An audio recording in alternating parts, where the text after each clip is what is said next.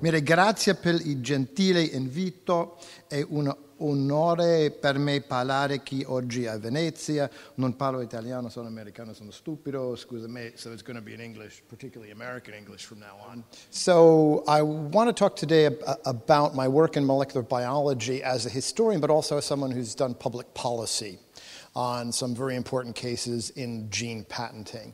And also a phenomenon that's very much an American phenomenon about personal genomics companies. That if you want to know what your race is, you pay them anywhere between $49.99 to $150, and they'll tell you what your races are, which is a fascinating concept for so many different reasons. So I was a molecular biologist in a previous life. If I speak too quickly, you have to tell me. It's not a problem. I'll slow down. So far so good? Il tempo perfetto? Grazie. So io capisco la lingua musica, so just sit there and say lento or say andante, pesto, presto, I'll get it. But other than that, my Italian's not so good as it used to be.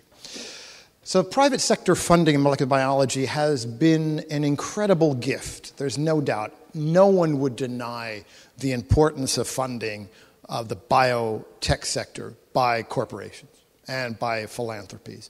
Where we are in molecular biology we simply wouldn't be where we are in molecular biology, particularly when we're talking about precision medicine of cancer research. But as a result of that increase in private sector funding, I think it's time that we all take a pause and rethink classic legal notions such as ownership and property. Because as a result of the increase in privatization, it turns out a number of sociologists and historians and philosophers of science have argued those concepts are highly flexible. They're rather unstable. And as a result of that instability, there are a lot of moral implications that all of us need to be cognizant of. So there are two parts of my show today, which will not be longer than 45 minutes, I promise. One is the history of gene patenting, and the other is the rise of DNA testing companies or personal genomics companies. So it's a history from, the recent history of molecular biology from the 1990s until basically the present. It's very much an American story, the Storia di America. I know about the German story because I've spent way too many years in Berlin. I've also spoke to many patent examiners at the European Patent Office in Munich who work on gene patents. What the situation in Italia is, clearly I know you're part of the EU, but there are interesting similarities, I would have thought, and differences with Germany. So that I would be very interested to hear that in the questions that you have or comments that you have to this show. So the first part, gene patents. The first gene patents that were ever granted date back to 1982, and one of them was for insulin. Later on in the 80s, the European Patent Office and the Japanese Patent Office followed suit. Talking to people at the EPO, they said, we did not want to patent genes, but because your damn Americans did, we felt that we had to patent them as well. Otherwise, we'd lose a lot of research and development from Europe to go to the United States, where the research would have been protected, their intellectual property would have been protected. Now, the first question is, how in the world is it legal to patent genes? Marco was kind enough, I had an appointment. I had like 4 appointments, but the School of Medicine and School of Law didn't pay me. So if you ever want to do this, like have multiple positions at the university, make sure the med school and the law school pays you. If you get paid by historians, sono poveretto. So that's the moral to the story. So when I was in the law school, I would talk to law students, and they look at me and say, well, why aren't genes patentable? We have rules about patentability. Has to be novel, has to be useful, has to be non-obvious. And if anything follows those rules, it's fair game. Only Congress can say, thou shalt not patent whatever, right? So it was an interesting take for me because I thought it was absolutely insane that you could patent genes. Because I always thought that products of nature were not patentable. It turns out they are. Dun, dun, dun, dun. And it's a very interesting philosophical question, which is historically contingent, which is, what's the difference between natural and artificial? What is that boundary? And how does one get a natural product and be able to patent it? And the corollary question is, who's the one who decides what's artificial and what's natural? And in this case, clearly it's patent examiners from the various countries. So the United States got together with the EP, European Patent Office, and the Japanese Patent Office and said, you know what? If you isolate a gene from the genome, you make a cDNA copy, which is very straightforward, cDNA using messenger RNA, and then you put it in a cloning vector, that molecule is now artificial. It is a product of human hand, and it is now patentable. By 2013, and that's the date where I believe the data, after that's a bit, I'm not quite convinced, 41% of the about 22,000 human genes that we have in the genome have been patented, over 2/3 of which belong to private companies. And that raises a fascinating question about public versus private knowledge, which was also raised at the conference, which you didn't have to be at, but in order to get to, it was totally different talks, but which has come up, and that is, with the increase of private monies, who owns that knowledge? Patents do not give you any right except for one thing, and that is to stop someone else from doing what it is you've done or using the object that you've patented. If I patent something, I'm under no obligation legally to follow through with the patent. I can sit back and say, I don't want to do it. I'm just going to stop anyone else from doing it, right? And so it raises rather interesting questions about exclusion and notions of secrecy, because it turns out gene patents actually increase secrecy. Laboratories in the United States and throughout Europe, if they're working on a gene or any biomolecule that is going to be patented, they generally do not share the results until after the patent's been granted. Then the patent becomes public, right? That can be 4 to 5 years after they worked on it, which in molecular biology is a very long period of time. So this is a story, in a sense, about patent leniency in the biotech sector. And they got incredibly lenient because by the, say, late 1980s, you no longer had to make a cDNA copy. You no longer had to put it into a vector. You just had to isolate it. Isolation was never the bar for patentability. Indeed, the question is now, is that a product of human hand? You basically take molecular scissors, restriction endonucleases, you cut out the DNA, and then you patent it. If I take a tree from a leaf, I cannot patent that leaf. Right? As Judge Sotomayor famously said, if I have patents on chocolate chips, I don't get the patent for chocolate chip cookies. And that's going to be an important quote later on in the show. So, as I said, it's about the leniency. And when talking to patent examiners at the USPTO, they basically said, Myles, we were under the assumption in the 1980s and 1990s that if you allow patenting of genes, you're going to encourage innovation. Right? The companies that had this genetic information were genetic sequencing companies. They were not pharmaceutical companies. They only had the gene information. So the argument was, if we only have the gene information, if we want to encourage investment, we got to protect that information with patenting, right? The interesting bit is they didn't talk to historians because they never talk to historians. And we've shown that it's not always the case historically that if you give away patents that you encourage innovation. There are a number of examples where that's true, and there are a number of examples where that's simply untrue. And it turns out it's untrue when it comes to gene patenting. Gene patenting actually inhibits innovation at times, and I'll give you an example of that today. The first legal case to challenge directly gene patents happened in the United States. It was the American Civil Liberties Union versus Myriad Genetics, which is a company in Utah. They challenged it in May of 2009. Myriad Genetics had the patents for 2 very famous genes, or infamous genes, for breast cancer, called BRCA1 and BRCA2. If you have a mutation in BRCA1 or BRCA2 and you're a woman, you have an elevated chance of breast cancer, anywhere between 40 and 60%. You have a greater risk of ovarian cancer. Men with a BRCA1 or 2 gene patent have an increase in breast cancer and prostate cancer. So clearly an important gene medically. Myriad Genetics owned the genes. They owned the wild-type sequence, which is simply the naturally occurring sequence. They owned all of the mutations of the 2 genes, even the mutations which had not yet been discovered. You gotta love this stuff. We've got all mutations. We don't know what they all are, but we own them. How in the world do they do that? I'll talk about that just in a minute. They also had patents on the genetic tests for those mutations. So they have a rather extreme monopoly on breast cancer. How do they get all of the mutations? You basically say, you put in the patent application, in the specification, the gene sequence, and you say not only this sequence, but any sequence that's 70% similar to that original sequence. That's basically the whole damn gambit, right? It's something known as a Mercouche structure that is derived from chemistry, organic chemistry, and the law. The problem with this is that it was impossible for secondary testing, for verification. If you were a woman and you wanted to be tested for breast cancer, and you went to a doctor, say in Princeton, they would take the sample, they'd send it back to Myriad Genetics. If it turned out either positive or negative and you wanted a second opinion, say you went to Pasadena and a different doctor took the sample, it would still be sent to Myriad Genetics. There was no independent secondary verification, which in medicine tends to be rather important, right? As a result of the fact that there was no secondary testing, there were a lot of false negatives, which means the women and men were told they did not have a mutation, when in the end they did. And that's why the ACLU went after Myriad Genetics. Myriad Genetics defended their intellectual property most enviously, which is a very bourgeois way of saying they were a bunch of shitheads, right? What they did was immoral, not illegal.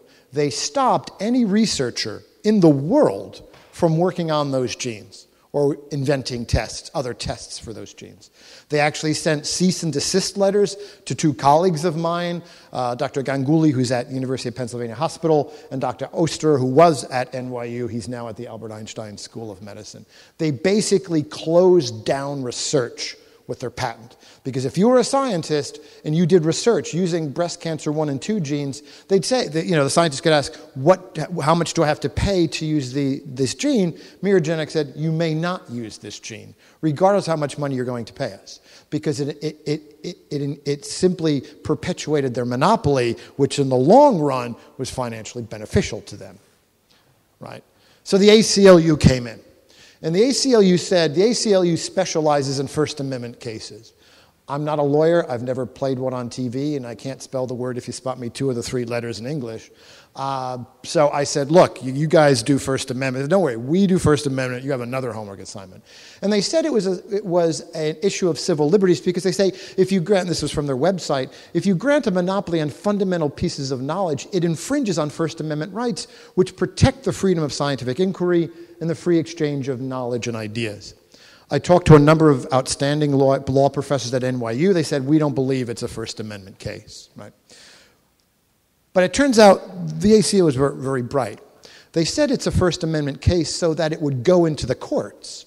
And they had a 2-pronged attack. Say, we're going to call it a First Amendment case. It might not be that, but Myles, your homework assignment is that you have to research whether genes are patentable subject matter based on precedent cases.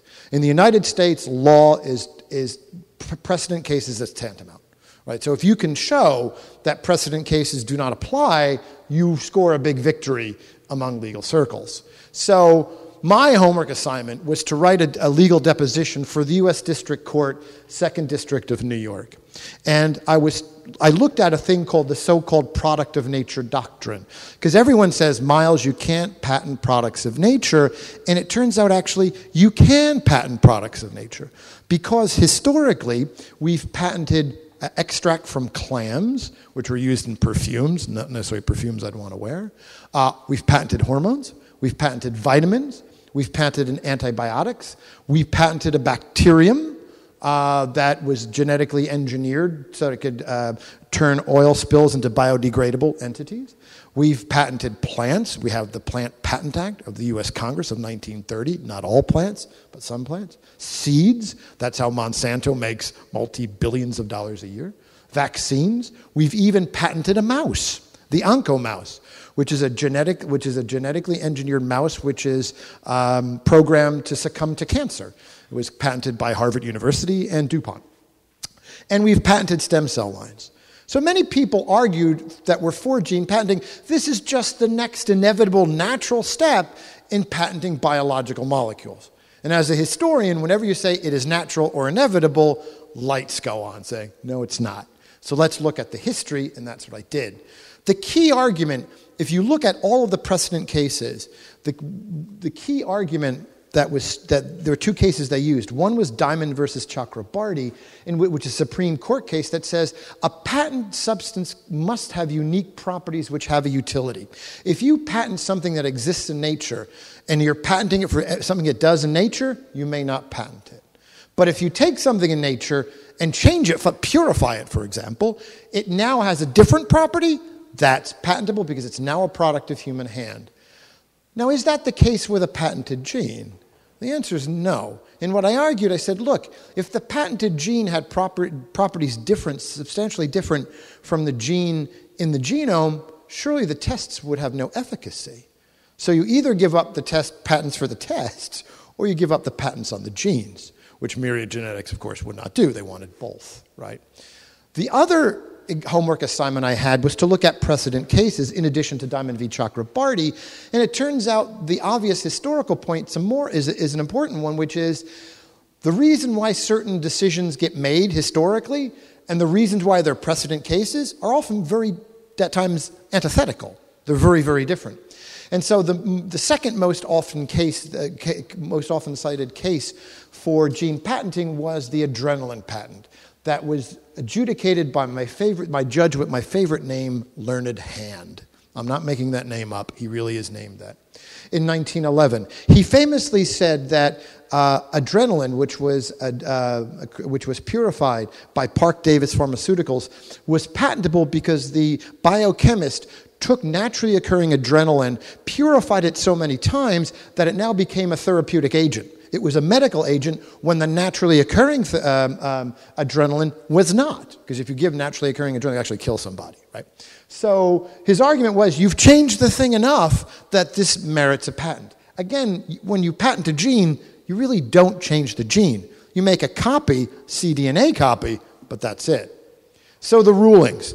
And the greatest upset since, I don't know if Venezia ever defeated Inter Milano, AC Milano. I mean, in American football, when the New York Giants defeated the New England Patriots in the Super Bowl, it'd be that equivalent, right? Judge Robert Sweet rules that we were right. Genes, in essence, are products of nature. They haven't been altered, and they're not patentable. We were David, and that's probably the best example. They were Goliath, and we won, right? We knew that the victory was going to be ephemeral, because it was highly controversial. We made the New York Times. We made 60 Minutes, Easter 2010. We had our 15 nanoseconds of fame. Myriad Genetics said, not so fast, we're going to appeal. And they appealed to the Federal Circuit because there are literally millions, if not billions of dollars at stake. Because if that ruling were to hold, all gene patents are off the table, not just breast cancer genes. Right? They file the appeal. It gets heard in April 2011. Our team, the ACLU, gets a call. We have a conference call with then acting Solicitor General under Barack Obama, Neil Katyal, and he basically said the president is very interested in this case because unlike our current president, Obama could read, and says, look, we want to argue for a cardinal distinction between products of nature on the one hand and human-made inventions on the other. Otherwise, elements of the periodic table, like lithium, could be patented. And that might be oxygen. I hate when that happens. You just breathed today, nitrogen, oxygen, you have to pay X amount of money to the company. And it was interesting because it was the first time in history an official representative of the executive branch presented an argument to the Federal Circuit Court of Appeals saying, let the ruling stand. This is important. And of course they didn't listen. So they side with Myriad Genetics. Now, a federal circuit court in the United States, you get 3 judges. There's a total of 17 when it's totally filled. And Judge Alan Lurie was great. He said, well, you know what? Genes are patentable because when you patent a gene, you break covalent bonds, not ionic bonds. Therefore, it's a different substance. Now, I was in a beer garden, very drunk, in Germany when this ruling came down.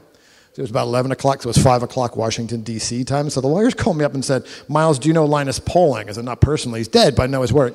They said, do you think this argument makes sense? I said, no, it does not. The argument, what he wanted to argue was that if you take something like salt, table salt, if you break ionic bonds, you get smaller bits of salt crystal, it's still salt. Covalent bonds, you're really changing the substance. It's a bit of a stretch, but interesting for the public understanding of science. Alan Lurie has a PhD in chemistry from the University of Pennsylvania. He also was an intellectual property lawyer for Monsanto for a number of years. Eccolo, right?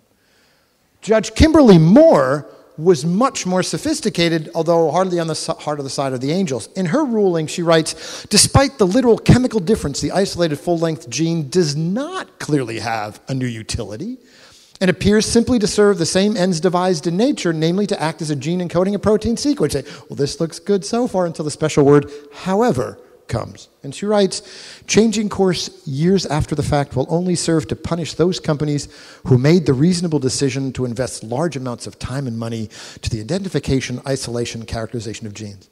Unsettling the expectations of the biotech industry now strikes me as far more likely to impede the progress of science and useful arts than advance it. So technically you guys are right, but we're not going to mess with the economy. Interesting. That is a legal ruling, by the way. Not only because a judge said it, it actually is true. The third judge had, and she, by the way, had a master's degree, undergrad, a BS and MS in electrical engineering from MIT. William Bryson was an English lit major and a history major, and he said, genes are products of nature and therefore not patentable. His was like 4 pages. It's like, I don't know what those other 2 are talking about. This is mirror games.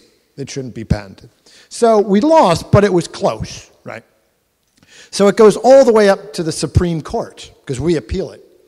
And in November 2012, they said, we're going to hear the case in spring 2013. So I was asked to co-author an amicus curiae brief with 2 lawyers about my views on this as a historian of science. And the interesting thing they said is that this is not a First Amendment case. We're not going to hear it as a First Amendment case. We're going to hear it on the plausibility of genes being patentable subject material. So the heat was on, right? I mean, I couldn't choke. I was actually invited to the day, no joke. It was on Tax Day 2013, April 15th. And I'm very irreverent because I don't take this shit serious. But there's a sense in which when the 9 Supreme Court justices are in front of you, you don't speak, right? They don't do expert witness. They read everything in advance. They did their homework. I have to say, they really did their homework. And they ruled 9-0. It was unanimous. Go figure. That genes merely excised from the genome are not patent eligible, but if you make a cDNA copy that's a product of human hand, that is still patentable. It was a compromise. They realized that if they said, thou shalt not patent genes, they would destroy the biotech sector. They also said, rightly, it's not our job to say what's patentable or not. That's Congress's rules, right? So they put that stopgap in there. And the court, the opinion was written by Clarence Thomas. They basically said this was not meant as a rule against patenting products of nature. So you still can patent products of nature in the United States. The key is that it must have a characteristic that is unique. You must do something to that molecule which renders it unique from the naturally occurring homologue. Right? There's a more serious problem, as I try to tell everyone. Myriad Genetics stock went down for a bit, but then soared back. A, because capitalism is bizarre and strange and bullshit. B, because they actually own all of the data on all of the mutations, and they have a data bank. So the 2 genes I'm speaking about, BRCA1 and 2, are huge. They are humongous genes with many different mutation possibilities, and whether or not, which ones are carcinogenic, which ones are not, that takes a while to figure out. No scientist outside of Myriad Genetics has access to that data bank. This is an example of genetic information being abused. This is ownership of knowledge. People are dying of breast cancer, right? And they do not release their information. It is big data business proprietary data bank. So if you think that's strange, this is the second part of it, which is shorter, fear not. This is a land of United States is falling off the deep end, not just because of the president. DNA testing companies and ownership. We have in the United States, which you don't have in Europe, direct-to-consumer advertising, particularly by the pharmaceutical industry in the United States. We're not the only ones. We're the third one behind Hong Kong and New Zealand. Brazil adapted it with limitations that you're not allowed to have non-prescription medicines. You only can advertise non-prescription medicines, not prescription. We advertise everything. So when you're watching an American football game and you have erectile dysfunction because you're old, you can take a pill and all of a sudden you have an erection and you can watch the football game. So it's magical. It's always great having Europeans as my guests when they're watching American commercials. So I have for you 2 commercials by Ancestry DNA. That's one one of the three major DNA testing companies. 23andMe is also a very important company. And now there's a new one, Helix, that's getting started up. This is a funny commercial, but think about notions of identity and biology. Growing up, we were German. We danced in a German dance group. I wore lederhosen. When I first got on Ancestry, I was really surprised that I wasn't finding all of these Germans in my tree. A lot of Germans in trees. I decided to have my DNA tested through Ancestry DNA. The big surprise was we're not German at all. 52% of my DNA comes from Scotland and Ireland. So I traded in my lederhosen for a kilt. Ancestry has many paths to discovering your story. Get started for free at Ancestry.com. Yeah, and then you're going to pay shortly thereafter. That's funny. It's amusing, Scottish-German. The next one is fascinating and almost deeply disturbing. Dear foremothers, your society was led by a woman who governed thousands, commanded armies, yielded to no one. When I found you in my DNA, I learned where my strength comes from. My name is Courtney McKinney, and this is my Ancestry DNA story. Now, with 2 times more geographic detail than other DNA tests, order your kit at AncestryDNA.com. That's powerful marketing. It's very powerful marketing. And to sit there and say, my strength comes from my DNA as someone who studied molecular biology and someone who knows German history, well, I don't think I want to make that statement. The fascinating thing, I've given this talk auf Deutsch in Germany. When the Germans see those commercials, they are deeply disturbed for obvious reasons. I mean, they're just shocked. You're not allowed to do that in Germany. You're not allowed to try to guess someone's ancestry by his or her DNA. It's illegal. They don't have 23andMe or Ancestry DNA. Germans who want to do this have to send their sample to the United States or Britain, and then they get the example back. In a court of law, you're not allowed to use Ancestry based on DNA because of the Third Reich in Germany. So this is a story about race and genomics during the early 21st century. It was in the year 2000, the Human Genome Project was the project that sequenced 3 times 10 to the 9th base pairs for 3 times 10 to the $9. It was a sale, $1 per base pair. And around 2000, it was winding down. It wasn't yet completed. And they determined that between all humans on the Earth, there's a 99.9% similarity at the level of DNA. It turns out it's slightly greater. It's about 99.7% similarity. And J. Craig Venter, who was one of the major players of the Human Genome Project, said, well, look, the moral to the story is that there's only one race. It's the human race. As the Human Genome Project was winding down, we decided to enter into what's called the haplotype or HapMap story. And that was funded by numerous governments as well as big pharma companies simultaneously. And they're saying, hold on, that small percentage of difference between each human being is important for 2 reasons. One, medically. You might have a certain DNA, you might have a cytosine, I might have an adenine, and that explains why I respond to a particular drug, but you do not. Big Pharma needs to know that. Big Pharma spends a lot of money trying to tailor drugs to individuals so that populations will respond. It's the rise of precision medicine, right? It's very, very important. The other bit is the historically very interesting bit. The differences in DNA can tell us something about human migration over tens of thousands, if not hundreds of thousands of years. And there's a great Max Planck Institute, the Science of Human History in Jena, that does just that. DNA is an archive. If you know how to read it, and if you have molecular biologists, they can show you how populations have descended from one another over time. It's a very powerful tool. The question, though, is, do you define those biological differences as being racial? Indeed, what the hell is a race? And my favorite question when someone says that is, well, how many of them are there? That always gets people, stopping and thinking. Because there are numerous ways to categorize human difference. It doesn't have to be racial, however one defines race. It could be based on local adaptation, geographic ancestry. The classic example I tell my students is sickle cell anemia.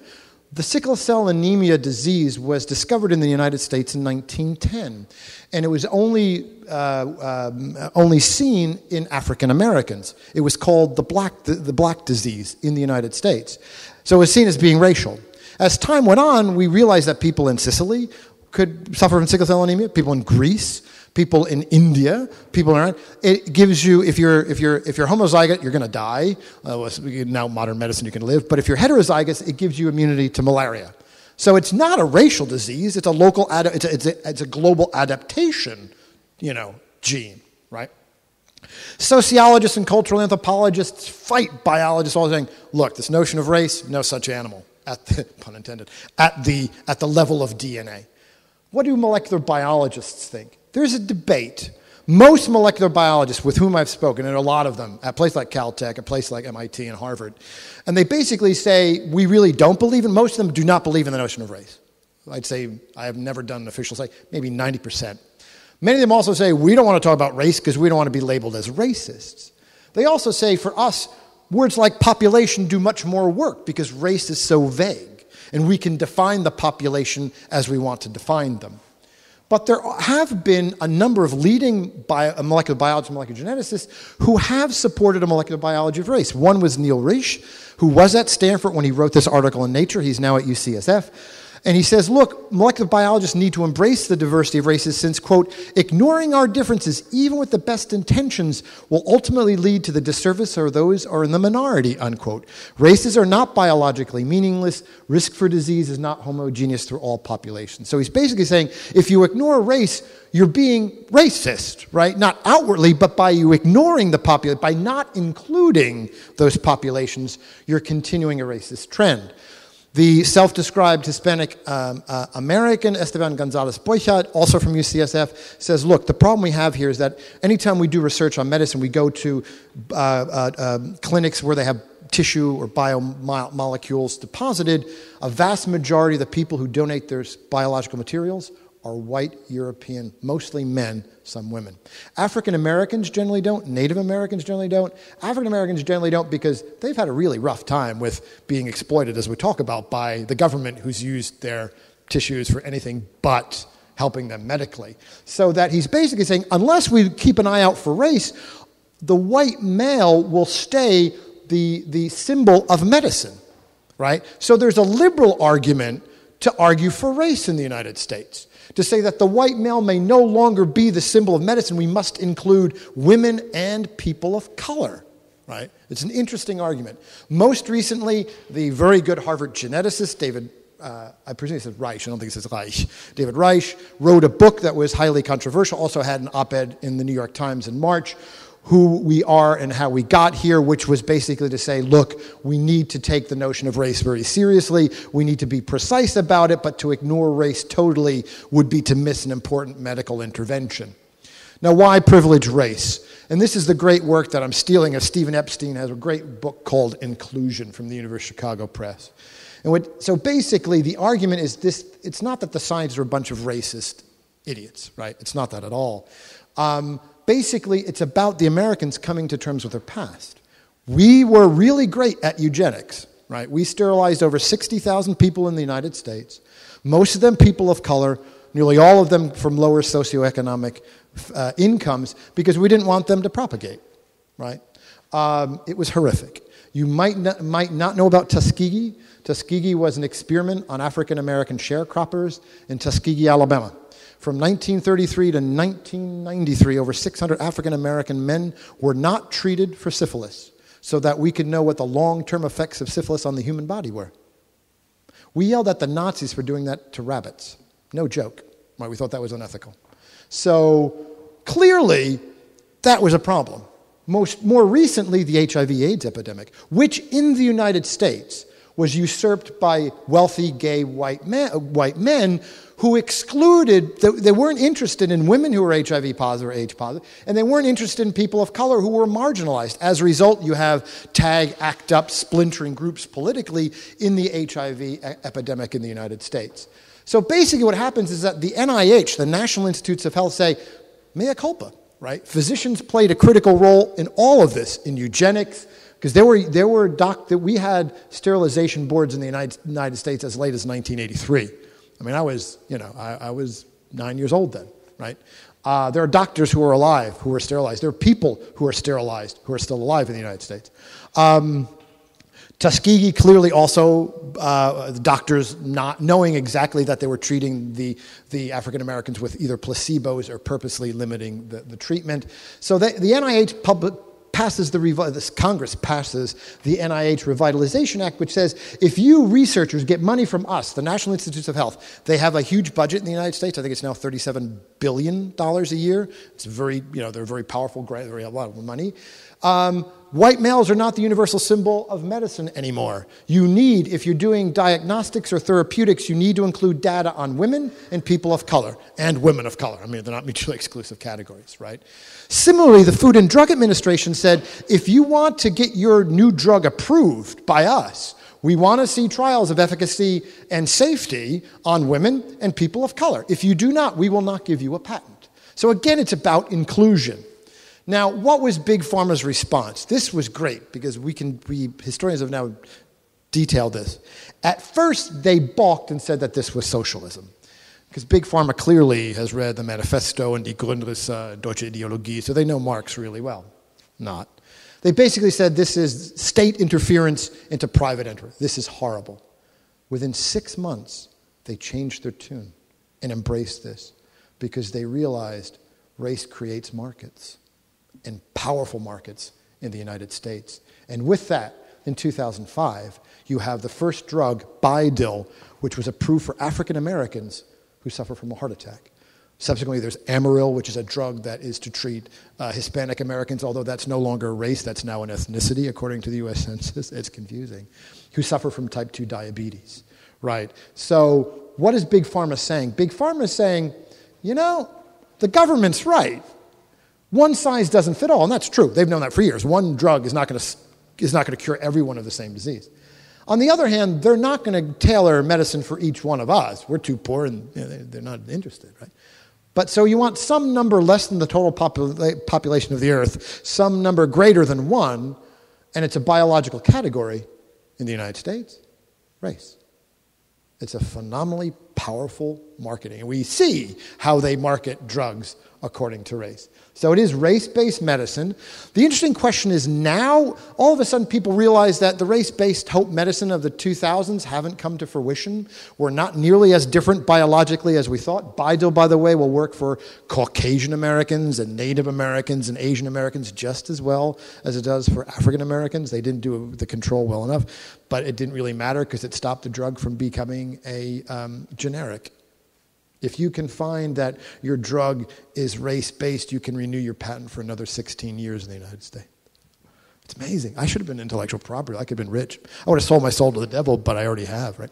So some people argue that we're still in the age of race-based medicine. Approximately 1/5 of the new drugs in the past 6 years demonstrated differences in response across, notice, racial stroke ethnic groups. They use race and ethnicity interchangeably in the sciences because they get worried about, they want to be, they're like, okay, we'll say both just to...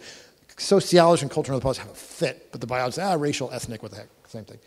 The editor of the American Journal of Pharmaceutical Bulletin says, look, we might be race-based, we might be shifting more to precision medicine in which race does not play such an important role. But the problem is race is seen as being so importantly phenotypic. What are we going to use if we don't use race for a difference for human populations? So I'm just fascinated as an historian of the various forces coming together in the late 20th century with very different political agendas on precision or personalized medicine. The NIH and FDA, patient advocacy groups, I think they have the heart on the side of the angels. They want to be inclusive. They want to give rights to their patients. Big Pharma, I don't think they have the heart on the side of the angels. It's a marketing ploy. Personal genomics companies, DNA companies, I don't think they have the heart on the side of the angels either. How do DNA tests companies do it? They take 600 to 700,000 DNA markers around the populations in the continents Asia, the Americas, Africa, and Europe. And they look for these things called SNPs, single nucleotide polymorphisms. Again, you might have a guanine, I might have an adenine. And if I pass my adenine on to my children and so on in my population, the SNP becomes an AIM. I love molecular biology because all words are abbreviated. So when you go into a laboratory, it's like they're speaking another language. So they're interested in ancestry-informative markers to determine one's ancestry. So 23andMe invented a new chip just in last December called the V5. It takes 650,000 SNPs from the X and Y chromosomes and mitochondrial DNA, which you get from your mom, right? And it writes, its innovative machine learning technology under the hood gets better and more precise as we add new customers and refine our technology. Welcome to the age of bioinformatics and big data in molecular biology. Ancestry DNA, another genetics company, tests for about 700,000 SNPs from the autosomal, i.e. non-sex chromosomes, and they compare their clients' DNA with those original 600 to 700,000 markers, and you can do these tests from between $50 and $199. Their data banks are proprietary. That's important. The techniques they use, the algorithms they use, Lord knows I've tried to go undercover, but I stand out. They know I can figure this crap out. They do not divulge.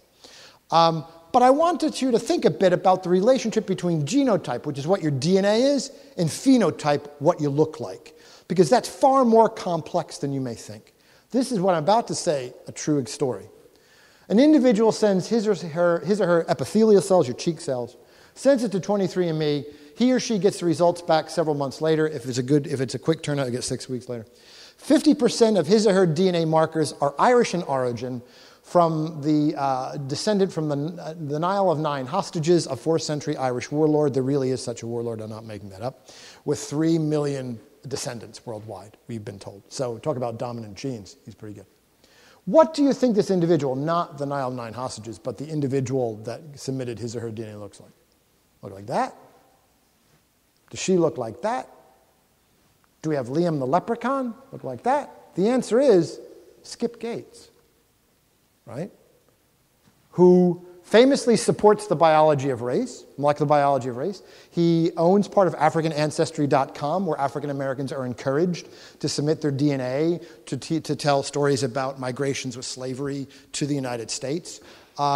He had Faces of America at PBS in 2010, where he invited Yo-Yo Ma, Meryl Streep, who had their DNA, and he'd tell them on camera. Yo-Yo Ma was so moved that he was descended from a warlord in China that he played his cello. Anytime you get Yo-Yo Ma to play your cello for free, it's a good day. And then 2014, he had Finding Your Roots with Henry Louis Gates Jr., which had prominent African American scholars with Ancestry, AfricanAncestry.com doing the testing. Now, what about DNA companies and the knowledge that they get from your DNA when you do these tests?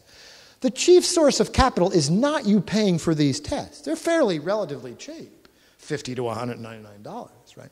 They sell your genetic information to big pharma and to insurance companies in the United States, right? They're not allowed, it's aggregate data, they're not allowed to give your name with it. That would go against the law in the United States. But they sell it. That's why I always tell people, if you have relatives in the U.S. that want to do this crap, don't do this crap, right? Read the terms of service, the terms of condition before you submit the material. You can opt out of having your data used, and you should. So the question is, who owns your genetic information? What is ownership? There's a great book by Proudhon, What is Ownership and What is Property, in 1840, that influenced a young guy by the name of Karl Marx on theories of property. Your actual DNA, the double helical material structure, that's yours. No one's going to claim that. It would never hold up in a court of law. The information coded by that sequence, however, is theirs, because you give them the right to use that information. So property and ownership is a bundle.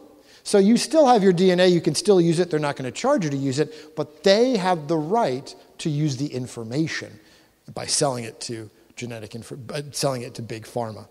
23andMe's terms of service, you specifically understand you will not receive any compensation for any research or commercial products. You might have a great gene that's very important, that can be used as a stem cell. You're not going to receive any money from this. There's a very sad example from Henrietta Lacks. Those who ever did molecular biology, called HeLa cells. Henrietta Lacks was an African-American woman who died of cervical cancer. Her cell line became the most important cell line in the history of molecular biology. She and her family received $0.00 from that cell line. It's used worldwide, right? Worldwide cell line.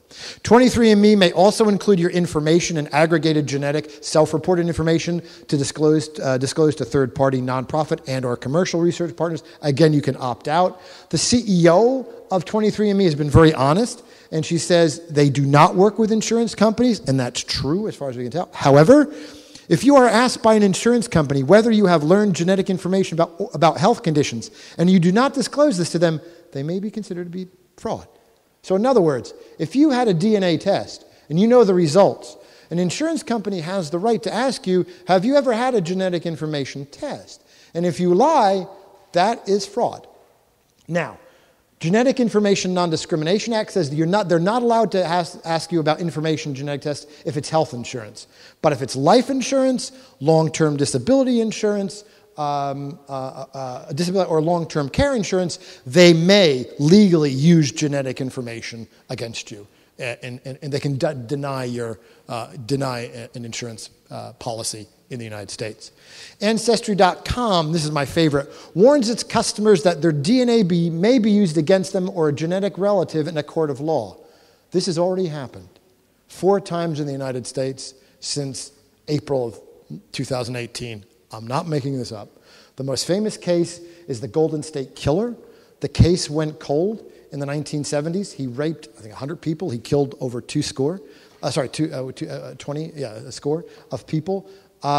They had DNA. The case had gone cold. He actually worked for the police for a while. The case had gone cold for decades. A third cousin, we think it was a third cousin, decided to do a DNA test. It went into a public genetic information bank. Someone decided to reopen the case. Said, let's just see if the DNA we have on the Golden State Killer matches any sample, and it did. And they were able to convict him because his third cousin decided to give a test. So I always say that at Thanksgiving, which is a family dinner time in the United States, if you're in the United States or if you have cousins or friends in the United States, make sure the next Thanksgiving, if they're going to do this test, make sure they ask around the table, did any of you commit a crime that we need to know about because I'm going to get my DNA tested? So notions of privacy are fascinating here. And if you think that's disturbing, consider the article that came out about 7 weeks ago, in the New York Times. It was by Heather Murphy, Your DNA Identified by DNA of Others. Already, 60% of Americans of Northern European descent, the primary group using these sites, because we fetishize about ancestry for reasons I personally don't realize, can be identified through databases whether or not they've joined one themselves. Researchers say it will soon be possible, they say within 2 to 3 years, to identify up to 90% of white Americans from genealogical databases. Wow, that's fascinating. You're not, even though the data is aggregate and anonymous, you're not as anonymous as you may think you may be. Because after all, DNA can identify you rather precisely in ways that even fingerprints, more precisely than fingerprints can, right? So what's the conclusion? As a historian, I think we're always obliged to discuss the unequal power relations in the situations we investigate and the actors that we study in order to illustrate the politics of ownership and property and privacy. Not to do that, I think, would be immoral. Indeed, I'd say criminal. So my argument was when I was writing these depositions and amicus curiae brief is to say profiting from patenting objects is not inevitable. People from myriad genetics, of course we want to patent this stuff. How else are we going to make money? Because it's inevitable that if you patent something, you make money. You have to patent the object. And that's where Myles, the German historian, came in, because that's not true. We flash back to the year 1905. Einstein writes 3 great papers, which is irrelevant to this talk. 90% of the pharmaceutical industry is dominated by the Germans. 90%. It is illegal until the 1930s to patent drugs or any chemical in Germany. You patent processes. That encourages innovation. You don't patent the drug because they argue if you patent the drug, that would be immoral. You can control the cost. Go figure. So this is a classic example how historically you don't have to patent the thing. You can patent a process, still make a ton of money. German pharmaceutical companies, again, were not starving as a result of this.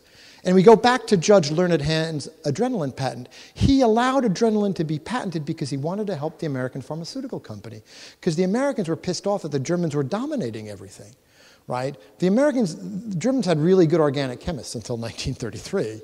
And so they specialized in creating synthetic pathways for making drugs. The Americans didn't have that knowledge. The Anglo-American world was very good at taking a natural substance and distilling it in order to give it medicinal properties such as adrenaline.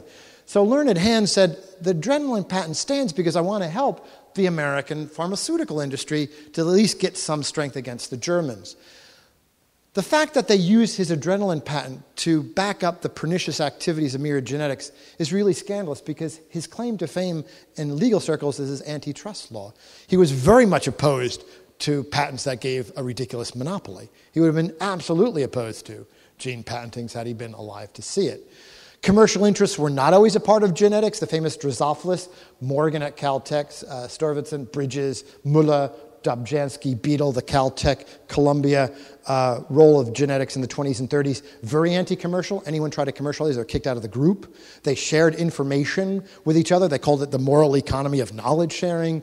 And they were phenomenally influential. They are, I'm old, so when I took genetics exams, we had to do map units. They invented map units and the classical genetics.